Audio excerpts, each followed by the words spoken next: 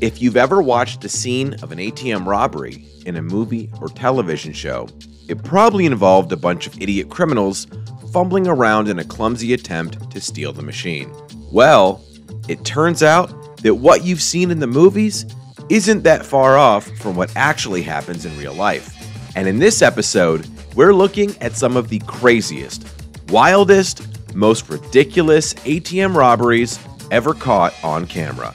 Our first video comes out of Valley, Alabama, when a thief plows a white pickup truck through the entrance of a grocery store in an attempt to steal an ATM. In this video, you can clearly see the truck, which is a Dodge Ram ironically, literally ram its way through the front door while going reverse in full speed. The truck backs in and out a few times before circling around to the other front entrance. Then, the truck plows through the other side of the front entrance, this time driving forward all the way fully into the store. The truck completely destroys all of the merchandise positioned in the store's entrance.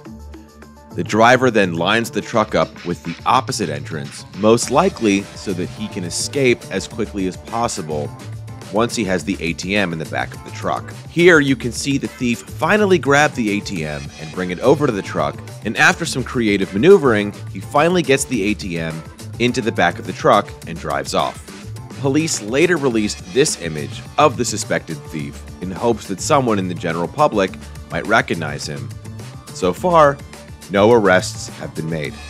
Our next video comes out of Chicago, when a pair of burglars broke into the restaurant RJ Fish and Chicken on Chicago's South Side. You can see at the start of the video, the suspected thief on security footage tampering with the front door of the restaurant, picking the lock so he can get in. A short time later, a van pulls up to the restaurant's entrance, and the thief enters through the front door, carrying with him what appears to be a long nylon strap, which he then wraps around the ATM. He gives the signal to the driver, and the van takes off at full speed. Only a moment later, the ATM rips out of the floor and literally flies across the room. In a moment of ironic karma, the ATM slams full force into the trash can and knocks the thief straight to the ground. Here you can see it again in slow motion, just barely missing hitting the thief at full force. The van then pulls the ATM out of the door and completely demolishes the entire front entrance.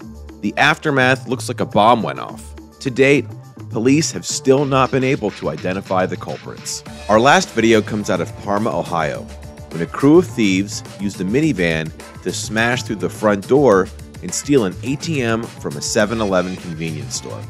At the start of the video, you can see a minivan speeding in reverse through the parking lot of the 7-Eleven. The criminal crew didn't only use the van to smash open the door, but they also strategically lined up the van perfectly to slam directly into the store's ATM, sending it flying across the room. Here you can see the clerk, Jacob Kingman, behind the counter doing his job, completely unaware of the van. And then suddenly, the van comes crashing through the glass door like a bull in a china shop. Again, from another angle, you can see Jacob's jaw drop as he is in complete shock witnessing what's just happened. He backs up nervously and reaches for his phone to call the police. The crew of masked thieves then come charging in through the front door and head straight for the ATM. At first, they have a bit of difficulty moving the machine, given its weight and size. But once all 5 men get a hold of the machine, they're able to load the ATM into their getaway vehicle and they take off speeding.